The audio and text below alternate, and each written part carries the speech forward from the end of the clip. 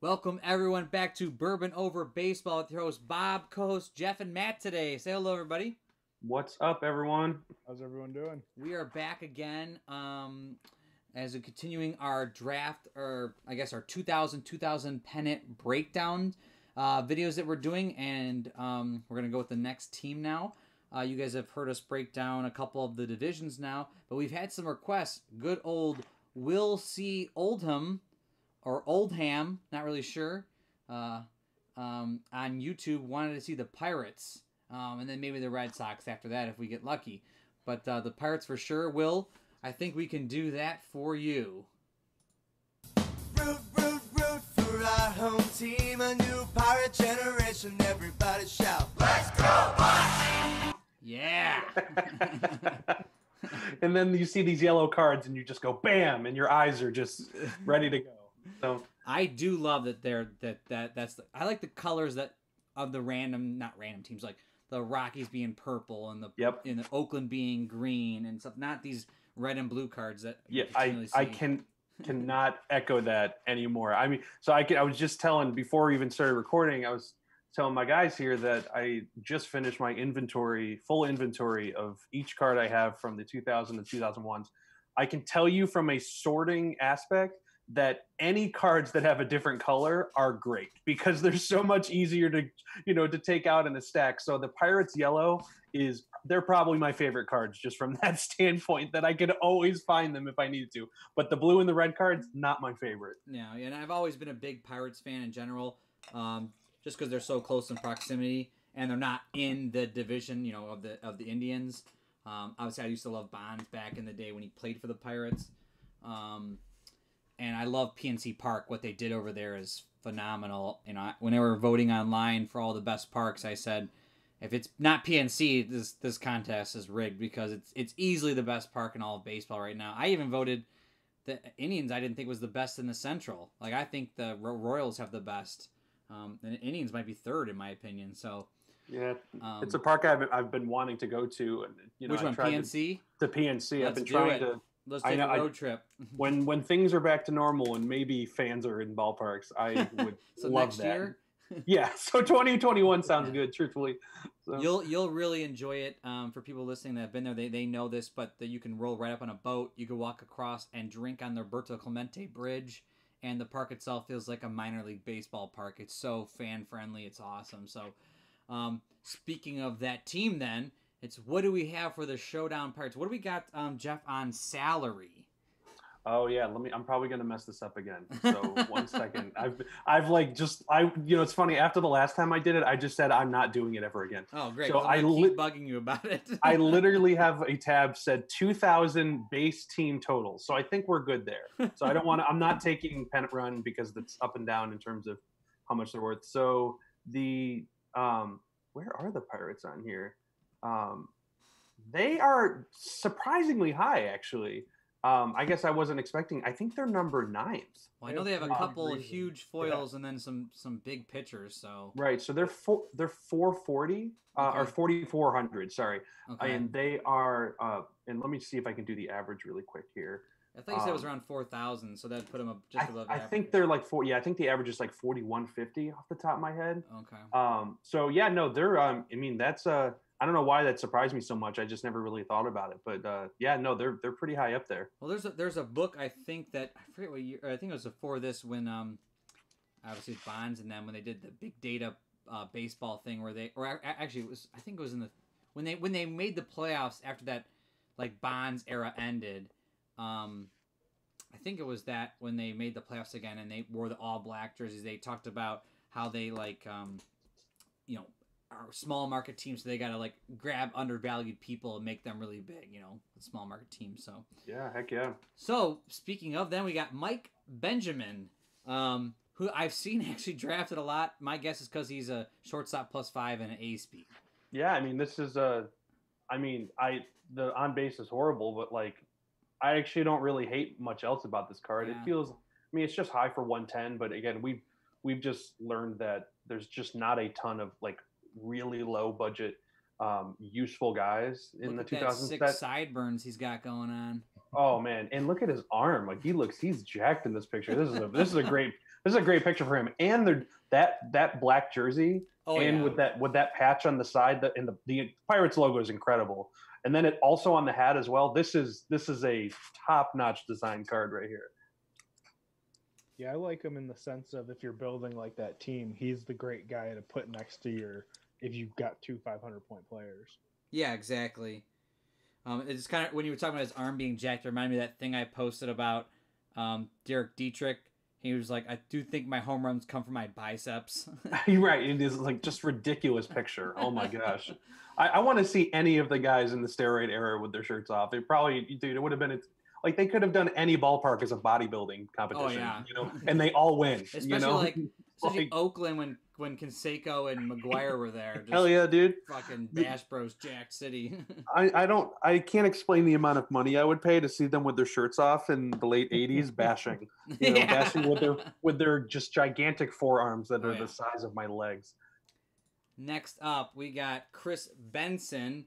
So this is your typical 1 through 16 out guy. A little bit on the pricier side, because like I said, I like mine around 320, 330 here. But again, we're talking about 10 points or 20 points here. But just average, pretty solid. This is the jerseys I like.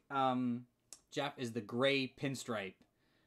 So this is the Bonds jersey that I have, is the gray pinstripe jersey. Right. I really like the way it looks. And those black hats with the simple, the P, the yellow P, honestly, like, I think like they might be some of my favorite like kind of color combinations and jerseys in the league. Yeah, I don't know why. It's just unique. And there's not enough, like you were saying before, there's not enough teams with, with different colors other than red and blue. And that's why I love the Athletics jerseys. And I used to love the Diamondbacks.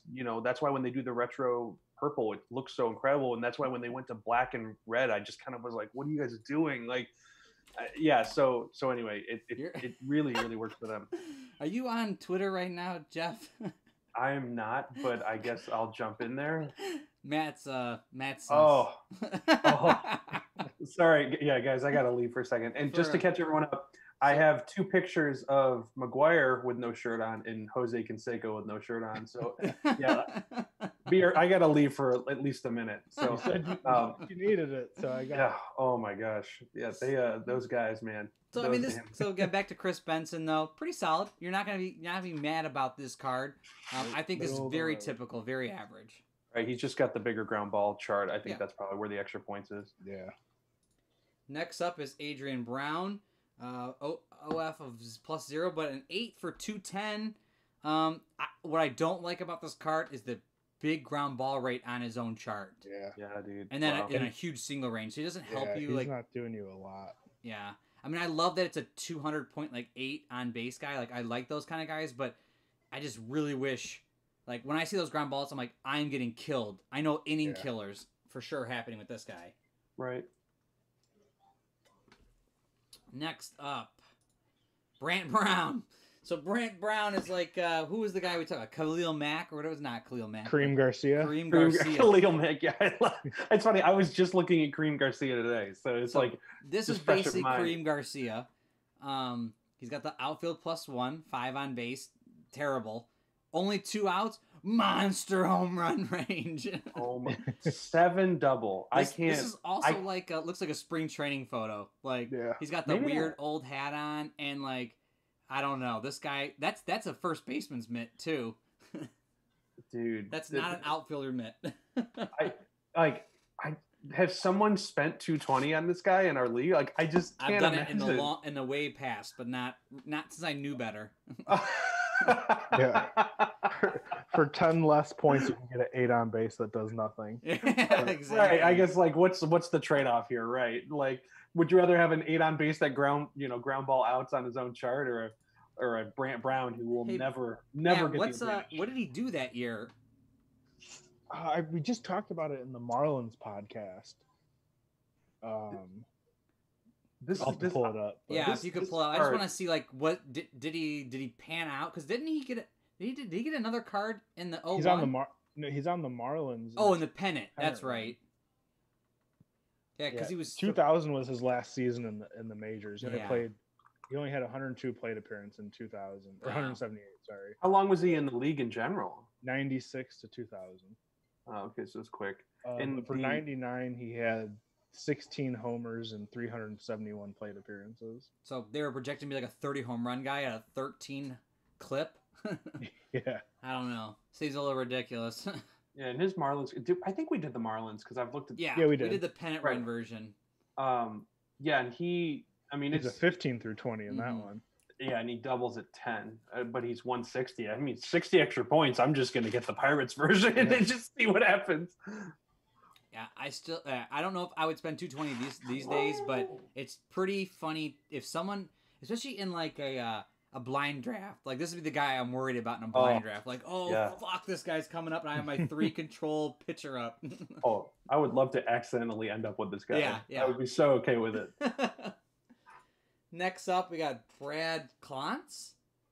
I think that's how you pronounce it. Yeah. Here you go, Jeff. No doubles. Dude, this is like every reliever in this set is no doubles. Is he a side armor? Yeah, and Looks like he is. And look at his just again little that jersey is slightly different. This is a spring training. This is definitely spring training. But then look at the hat with the. Yep. Well, that was this has got to be some kind of again. We always find the best photos in spring training too. So don't get me wrong. It's awesome. I mean, it's a great picture, but it's a pretty cool card too. 3 for 120. This is pretty standard here, but I really like the no doubles and the single 1920 here. Yep. It feels pretty solid. Yeah. I mean, someone's played with this guy in our league too because of the no doubles. I'm honestly like, and I'm just thinking back to our leagues, and like it's been like it's funny. It's only been like a year, but it's felt like so much longer. But my gosh, like there's no shortage of just incredible relievers at any given moment. So it's so funny because like I feel like maybe that's what didn't prepare me for like the 2018 and 2019 draft, just because there were definitely less good relievers, or at least like let's just take this Clowns card here for a second. Like there's not many cards like this in the 2018-2019 sets. So like these guys got gobbled up instantly, whereas like I was probably training my mind just like, I'll be able to get a guy like that at any point because that's how it worked in the 2000 set, but not now. So it's just vastly different. I also like the snarling Pirates logo in the background right underneath him. He's like looking at us. So great. It's so great. It probably doesn't help that I'm like really into Lego Pirates right now. So it's like really feeding into this. So yeah, you're making me into Lego Pirates right now. Right. Yeah. It's not just one. You need to have more than one fandom, you know? So next up, we got the first foil for them is the big Brian Giles. So obviously I think every one of us is here is a fan of Brian Giles. But just a monster of a card. Anytime you get a 10 on base, 17 home run guy, you're definitely getting your money's worth here. Obviously, 610 points is a lot, but 15 doubles not bad. I mean, he's a pretty solid card. I've seen him played a couple times. I feel like you could get value in other places, but doesn't hurt you on the ground balls. He's pretty solid. Yeah, he's versatile too, since you get any outfield. Absolutely. Yep, and there's not I think we've talked about this there's not a ton of guys that double like 15, 14, definitely not 13, except for Brant Brown apparently. But I mean actually good players that can get the advantage. So I think a double at 15 is actually is pretty awesome. This card feels very valuable. I mean, again, 610, pretty pricey because if you think about it, normal salaries are $5,000 or $5,500 for most leagues, and you're talking 18 to 20 players for most leagues. It's a pretty good big chunk of your salary to spend on a Brian Giles. But I really think anytime you're going to get a 10, 17 home run guy, you're going to be pretty well off.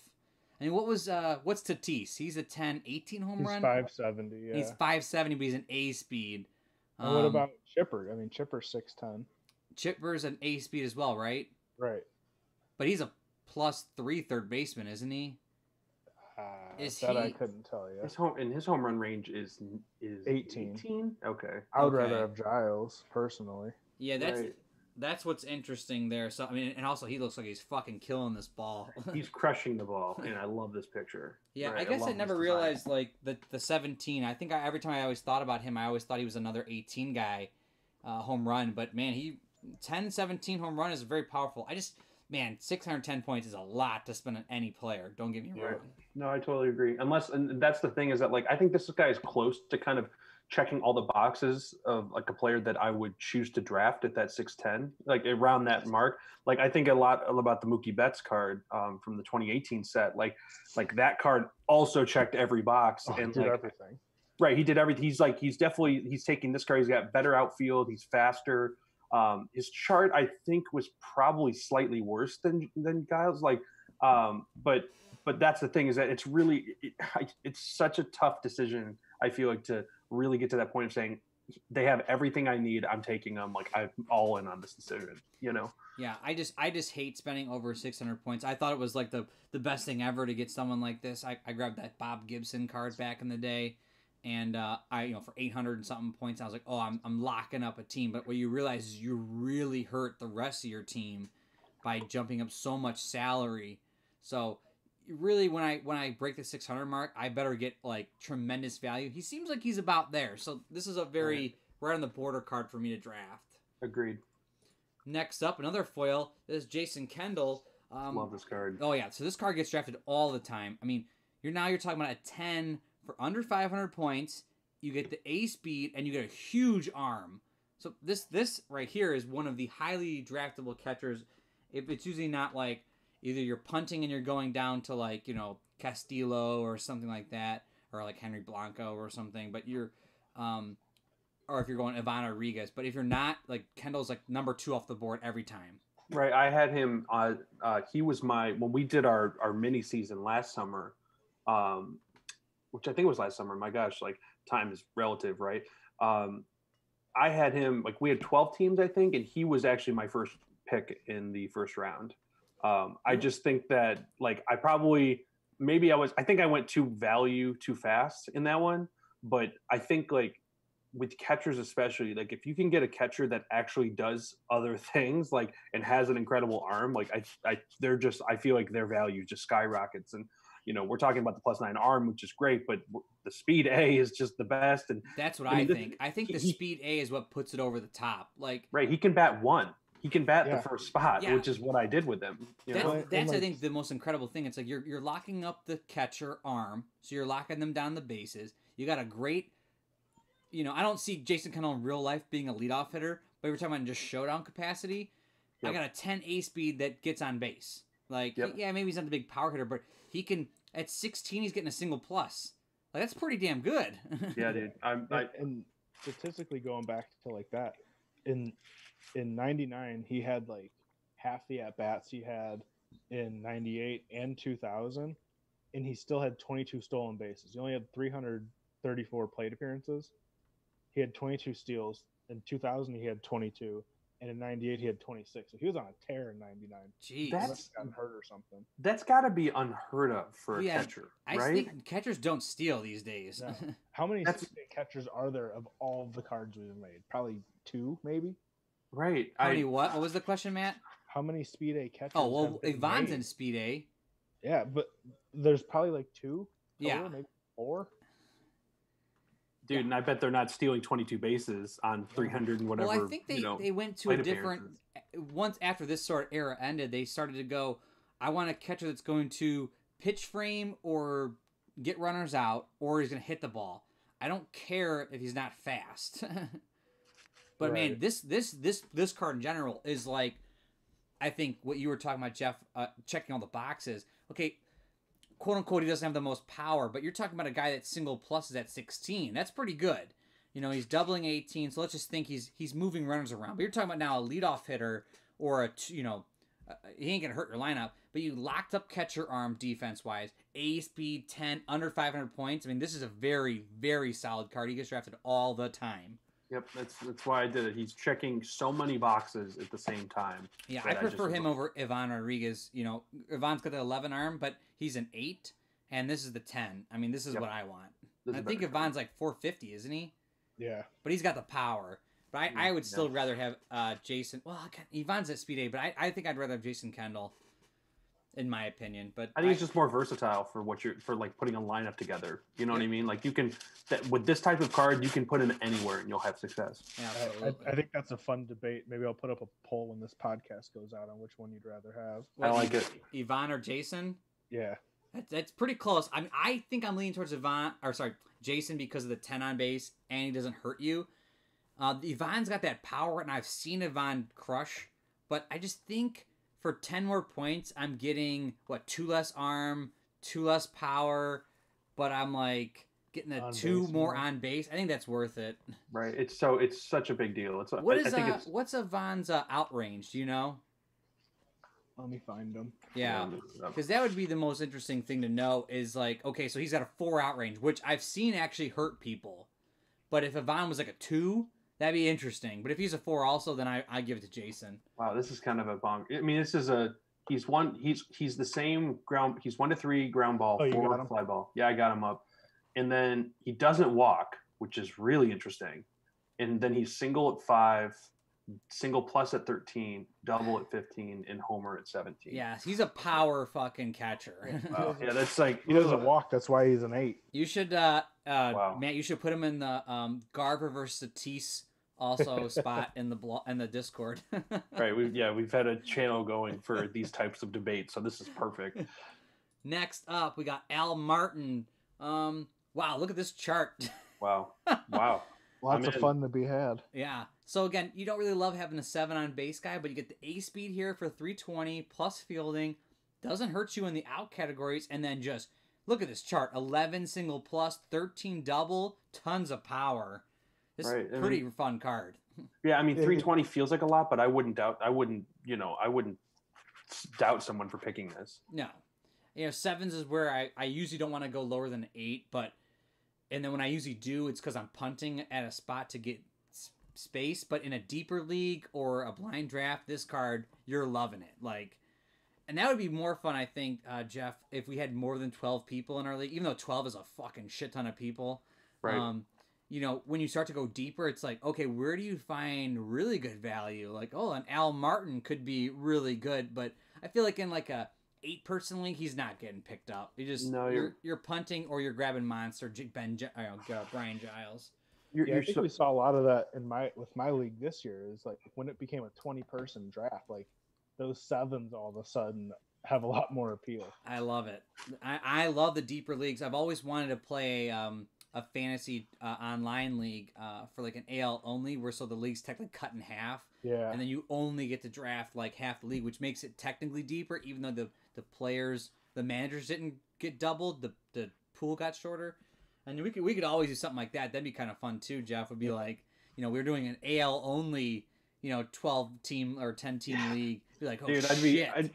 I'd be so in. Like, I think like the one thing that's like one of the most fun things in our drafts is like that point where you see people kind of flipping from like, the best players to the value picks. Yeah, and how early do they do it? Right. And I think when you kind of when you shorten the sample size, or you just make it, you make it smaller, it becomes like there's definitely that value moment, but I feel like a lot of it is like there's not as many great players to grab, and since your salary is the same, like I think sometimes it goes along, it goes along with whoever the best player is gets picked. But yeah, man, there's those value picks that like they have to get picked at some point, and they get picked early sometimes just because they're so worth it.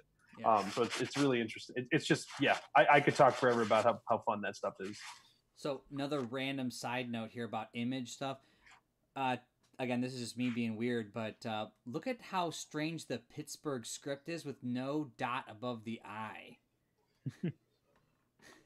Huh. Yeah.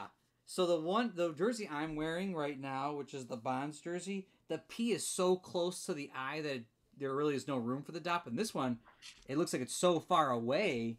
I'm just surprised they didn't put it in there. It just seems a little blank. Yeah. Again, I'm just nitpicking, guys. For people listening. No, that's shut the fuck up, Bob. No, I love finding things like that. So no, that's like. And now I'm looking at the other cards to see if I can find and it doesn't look like there is. So no, I googled the script and to see if it was like a thing, and it again, the jersey I'm wearing doesn't have it either. It's just interesting. those maybe I got to get a Bonds or Clemente jersey because these jerseys are just I'm kind of Well. So I always debated like what jersey to get. Clemente, I think, is the best Pirates player. You know, in my opinion, I didn't want to get like a Hannes Wagner or something. So like Clemente, I feel like everyone Clemente. So then I was like, I'm gonna either get Bonds or Stargell. What about Dave Parker? I wasn't a big Dave Parker fan, but I thought Stargell was a monster, and then I've always been a huge Bonds fan, but I didn't like the Giants Bonds. Giants Bonds is steroid fat Bonds. Right. I wanted stealing 30, 40 bases and homering 40, times Bonds, which was Pirates Bonds to me. So that's the Bonds I wanted. Right. No, I actually just decided, I think I'm going to go ahead and just get a Brant Brown jersey. So, I'm all set. I don't know. Do they even sell those? How do you find? I'm one? sure I can get a custom jersey made. So. The best would be if you went to buy it and some guy's got this. I mean, it may be Brant Brown himself. You might be buying it from. I could probably buy his game worn jersey for cheaper than what an authentic jersey with his custom name on the back would be. And let's be clear, if I did a custom jersey with Brant Brown, I'm not just doing his last name. I'm spelling out Brant Brown on the back. You should also put his chart on there. Right, exactly. I want people to know, Get a patch of his chart on the sleeve. Oh, God. Matt, that's what you should do next. Instead of having all the pictures cards on your shirts, you should have player charts on your shirt. Showdown shirts. That's our next venture. Our next thing that we can, probably get sued doing. So next up, we have Warren Morris. Actually, a very solid card here. We got an 8 on base with a decent plus fielding, 260 point value here. I don't like the huge single range, but he's not killing you. No, this is good. I mean, I think it's above average card. What does the kid on the Pirates hat mean? I don't know. Wow, good catch. I have no idea. Might have been a promo, but that's so bizarre. No, it's not a promo. Usually they do that when someone passed away. Yeah. Oh, it's got to be. Yeah. Wow, good catch on that. That's interesting. I just noticed it. I mean, it might have been on other ones, but I was just wondering. Well, anyway, if anybody knows, they can tell us. I'm having a hard time Googling it, but I'm wondering if someone passed away that I'm not too familiar with at this time. But again, very solid card. 260 seems like a good range for here, but I don't like the huge single range. I'm probably not drafting this guy, but it's not bad. No, he's not. He's I also kind of agree. I don't think he would get drafted because there's nothing flashy here, but it's funny. I probably think this guy's more reliable than than an Al Martin, for 60 less points. So I don't know. I forgot to ask Matt. Can you tell me how many home runs Giles hit that year? Yeah, I had it up a couple minutes ago. Because I was just thinking in my head, okay, well, when he had a 10-17, I mean, he must have crushed the fucking ball. Yeah, he had a really good year, that's for sure. It's loading right now. He hit 39. And how many plate appearances? Or 627. 627, so a full year. Yeah, full year, 39 homers. Okay, that's not too bad. 33 doubles. I feel like maybe 17 might be a little high for him then. Yeah, because didn't Chipper hit 40? Yeah, Chipper fucking killed it. He was MVP. That makes no sense. Yeah, well, so it may have been plate appearances. So yeah, and that's another thing I always talk about. Me and Peter go back and forth on this, because he likes to see when a guy hits 40 home runs, he enters another tier of home run type of thing, or 50 home runs, etc. But because of plate appearances, this is why I always think Mickey Mantle was the greatest Yankee ever. Because he never played a full season. He was always hurt, and he fucking killed the ball. So you always got to look at plate appearances per home run, and that's actually what a lot of my calcs are based off of, is home run per plate appearance, and then you have to calculate it back for a showdown card. But if a guy only played 400 plate appearances, or 400, played 2/3 of a season and had 10 less home runs than the guy in first, when that guy 200 more plate appearances, that's a big difference, So yeah, Chipper hit 45 and 701 plate appearances, so it's pretty close when you do the numbers. It's pretty close. Wow, yeah, that's well, we'll see if and when someone named Matt remasters the 00 set, we can find out what he really is. Who's that? I don't know. I've never heard of that guy. Next up, this is my favorite card to talk about, is Todd Ritchie. This is actually the hat that I like, Jeff, is the super gray hat. This is the hat I own. Is the gray hat is a really sharp look. But I describe this card all the time. In my opinion, the most standard 500-point player is Todd Ritchie. He's a 7-inning, 5 control, 1 through 15 out with a double. Super standard. I base everything in my pitching things off Todd Ritchie. I think like Omar Dalla is like 5'10", so I'm like, nope, he's not Todd Ritchie, 500 points, you know. So I always talk about this, and Matt knows this all the time because I never remember his name. I'm always like, what's that guy from the Pirates? That's the guy. So Todd Ritchie's the guy I like. Yeah, I mean, I'm super into this. I would be super into this to have this in a 2019 version, which I don't think really exists. Did he do good that year? He was really good that year. Okay, good. That's what I want to make sure. Like he had like a 3.49 ERA and a 1.2 WHIP, so he was in that tier. Okay. So it's pretty solid. Yeah. Next up, Scott Sauerback. So we got a 3 control. This is basically the card we saw earlier, but with the double, and he's 10 less points. So for sure, I'd rather have the other guy. Yeah, no question. He should be. I mean, if we're just going off the same basis, he should be at least 20 points less. But and man, look at this picture. He's like, blah. Yeah, he's a little. Yeah, if I saw that guy throwing at me, I probably would also be scared. So it looks like he's graying too. This guy looks like he's 100. When that guy remasters the set potentially, like it's gonna look a lot different. Yeah. Oh, I can't wait.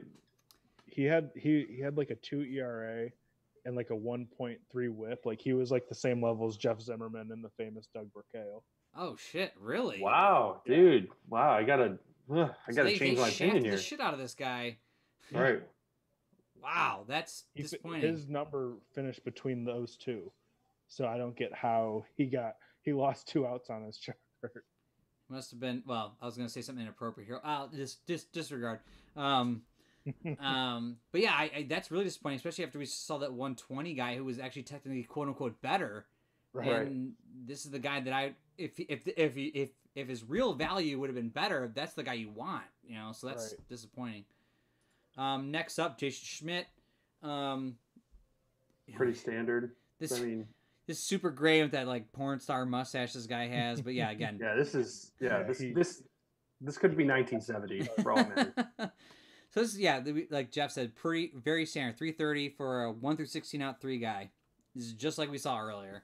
So again, you can if you need more standard type pitchers at a 3 control, this is the guy you're going for. Again, in 2000 they didn't do 2s and 1s. Not until 01 did they go to control 2s and control 1s.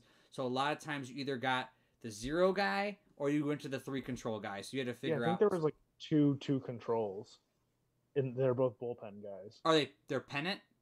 No, they're one's on the Cardinals and the other one's on the Royals. Wait, back up. You're saying there's no control 1 or 2 pitchers? Well, I would have said that until Matt just corrected me. I just know because I was playing with the Cardinals today, and they have their closers a 2. That's crazy. Well, so how the hell did they decide that of all there's going to be no 1s, we're going to do 0s. We're not going to do any 2s except for these 2 random people. Yeah, right. No wonder all these cards are the same. Like I don't know how I've never known that. Like they're oh my gosh. Like did we just not or were all these pitchers great? Like or did they just take bad pitchers and make them all actually okay? That's what I think. Wow. Dude, wow. Blowing my mind over here. Next up, Ed Sprague. I don't like the 1 through 5 out here. Again, this looks like a spring training photo. An 8 for 280 maybe? For no fielding is a little rough. Right. I think DH at best here. Yeah, I'm just not sold on that. He's not like overpowering me here for 280, like a ton of pop, but it's not really thrilled about it. Mike Williams, I actually know has gotten drafted because again, not many people are under 100 points. So to save salary, a lot of people have to find these players. This guy with no doubles and a huge, obviously, outrange, I've seen get drafted. He's 30 points difference from the first guy. I know, but with the closer bonus league, closer bonus. Yeah, closer bonus. You had to get a closer, and so people were like, "Who am I going to grab?" And I have to spend 0 salary basically doing this. Yeah, you're totally right. And so, like again, in my league where you had to draft a closer because they shit can this thing where they just boosted all the closers up for no reason. This guy's like a 50-point player. You know, they just boosted him up. It's not bad to see this kind of value from this. If you're talking about with the bonus, this is what you're getting. Other than that, why would you draft this guy? I would rather have the guy we just saw earlier, Sauerback. Yep, just ration accordingly and get good relievers. All right, next up we have Kevin Young. So great card. I've actually seen this guy drafted a lot because of he again fills all those things. He's got a big on base, A speed, plus fielding at first, and it has a big chart: 14 single plus, 15 double. It's actually really good. I like this card a lot. I've seen him drafted. 440 is pretty pricey, but I mean it's pretty solid. Yeah. So I mean it's up to you. I mean it's as you know this, Matt. He was the best fielder at first base in '99. Yes. He by a lot, like 5 points rated high. Yeah, so this is why again we do a lot of the +2 stuff. We try to get that extra bonus for people that deserve it. He was by far better than everyone else. Not just not close. He was by far better. So he should have got a quote unquote +2, but they didn't do that back then. But a great card in general. Yeah, I agree. I mean, he hit 40 doubles that year. I mean, wow. And he stole 22 bases. So he's a really good player for that. I agree. I think that's excellent, and I think his card is actually very, very valuable, and really it shows it really well. But I again, my brother, again, he's overseas now fighting, but he loved this card. He was like, I want a speed A guy, great on base, and plus fielding. Now again, Jeff knows this. +1, maybe a little overrated at first base, but if he was a +2, Jeff, what do you think? I mean, I'm just saying, like, the one thing that's if he was +2, this card would be incredible. Yeah. It's a lot like Jason Kendall, just because he checks a lot of boxes all at the same time. Yeah. You know what I mean? Like he's got the on base. Like it's not as high as it could be, but it's it's still pretty high. Chart is pretty good. He's got the defense. He's got the speed. So yeah. So I don't know. I feel like for 440, I don't hate this. Like I feel like I don't know why I've never paid as much attention to this one. Yeah, and I know again my brother had really liked this card a lot, but it happens sometimes. I mean, again, I think would have been really valuable is if Showdown back in the day did think about like increasing some people that had so much better fielding or so much better whatever. If he was by far, I mean, we were looking at the statistics the other day. He was by far better than everyone else, like way better at first base. We're talking about first base only. That's why we give people like that the +2. Right. All right, I'm going to move on here to the next guy here in a second. Whoa, just got to hold on. Sorry, we're doing a lot of audio stuff here too with the team during this COVID-19 stuff that we're getting into. Let's see here. Next up, we got Jason Christensen. So another reliever here that's, I don't know if we want to talk standard. I don't know if that's the right word. For 130 here, what's interesting here is now he's got one more out than the normal guy. So we had the 120 point player earlier, and he was you guys got to see me for a second. Woo! Okay, now I think you can hear everybody else. There we go. All right, back on. Yeah, so sorry about that, everybody. We just moved on to Jason Christensen, and we had a little bit of technical difficulties here during this COVID-19 experiment stuff that we're doing. Now, this guy, I love the picture. He looks like he's about to fucking kill this ball. This is a scary dude right here. Like, I don't want to get pitched at by this guy. Side note, with Gallo the other day, I love that. Was it you that posted that? That Gallo, like, I said earlier he was bitching about his MLB show, the picture, and then MLB show fixed it. I wish why did they, like, I would have loved if they didn't fix it. Just I don't know how they got there. Like, it's so funny because when I was first watching, so to catch everyone up, there's a video, Gallo's been playing a ton of MLB show and he's been live streaming it, which is just a really cool experience for everybody. And he goes on like a mini rant, talking about his teammates, and the way he talks about his teammates is great. And he talks about how, like, this guy looks badass. That guy looks cool. And then I'm not joking. They go to Gallo, and first in my mind, I was thinking like, man, it's probably not going to be that bad. He's probably exaggerating. It probably just looks bad to him. But then they go to it, and it actually was horrible. Yeah. Like his face, it looks like they picked the picture where he saw a ghost for the first time, and like his swing, like it looks like I think he had struck out. Like it was like somebody clearly who developed the show had something against Gallo and said, you know what, like we're gonna make him look like shit.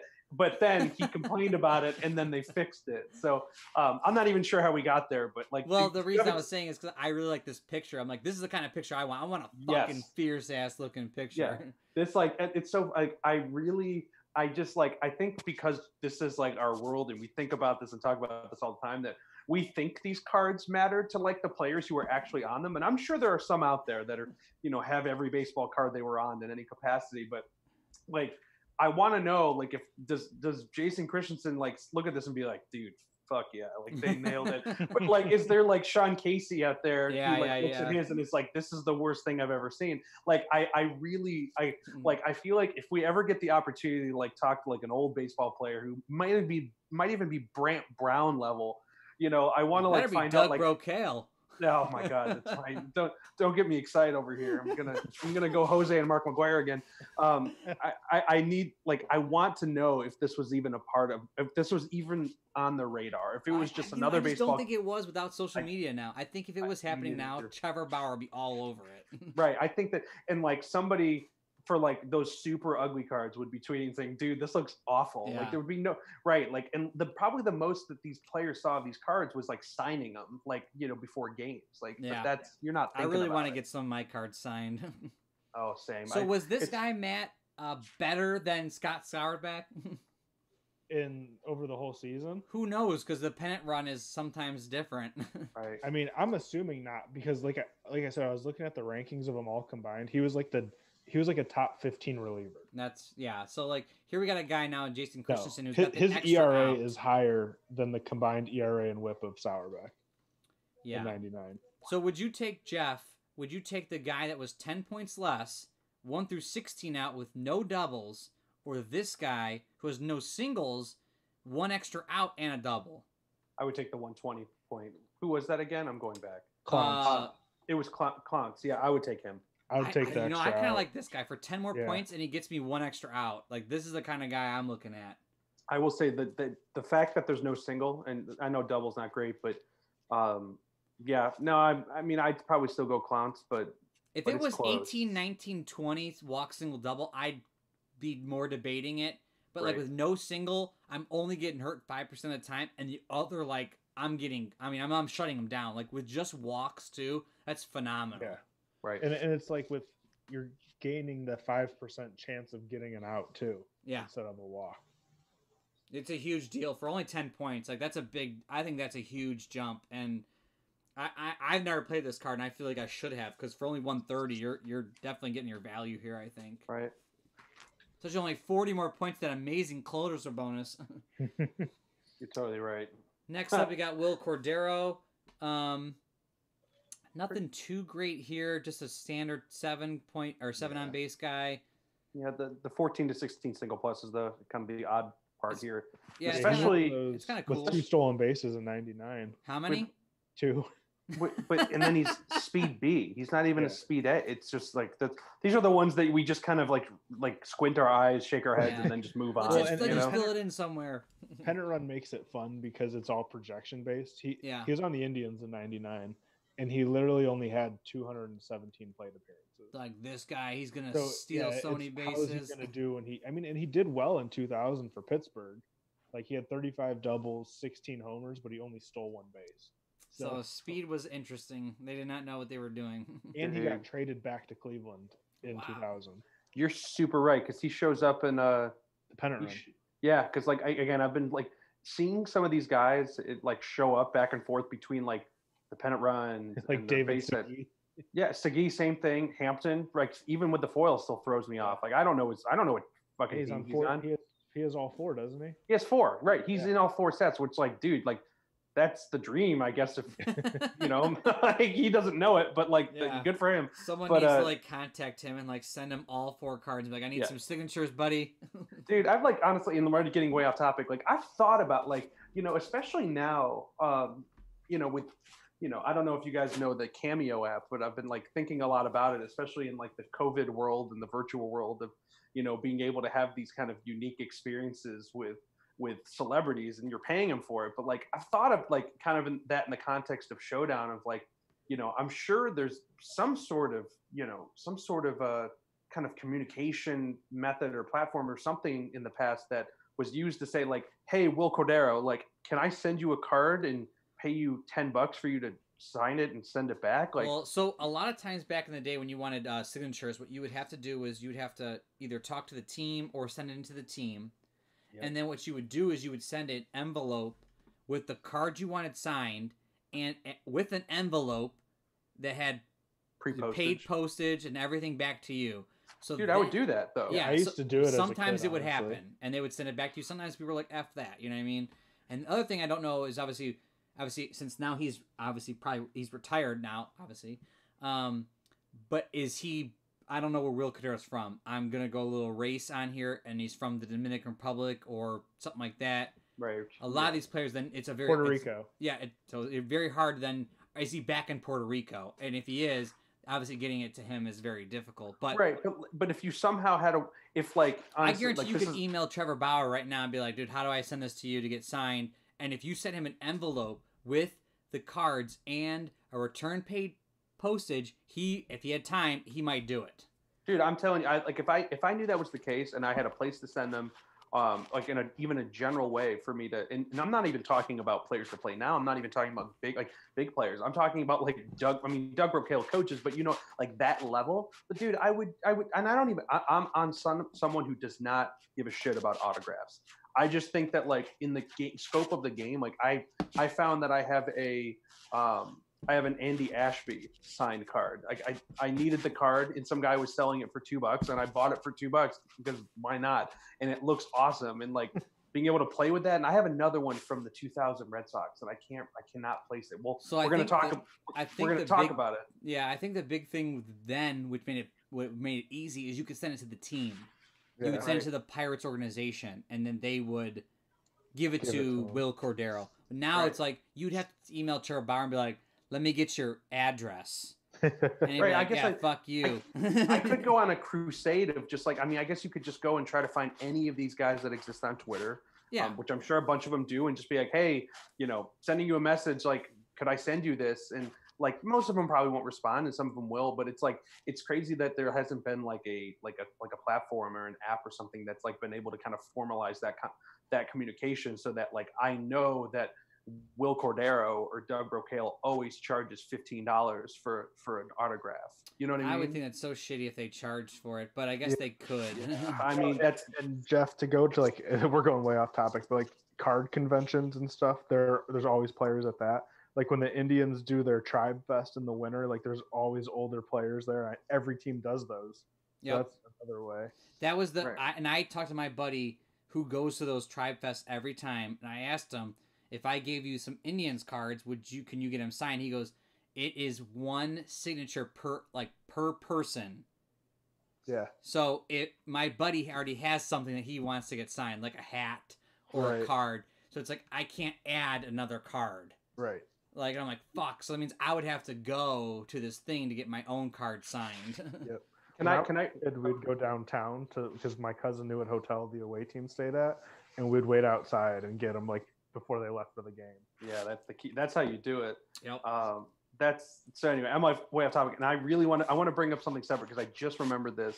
At Great Lakes Mall in Mentor, Ohio, which we here on this podcast know, maybe some the Mecca. Yeah, I remember back, and maybe it was when Showdown came out. I remember that there was an autograph signing session, and it was CC Sabathia and Bartolo Colon, and you had to pick one to get an autograph. Who do you pick?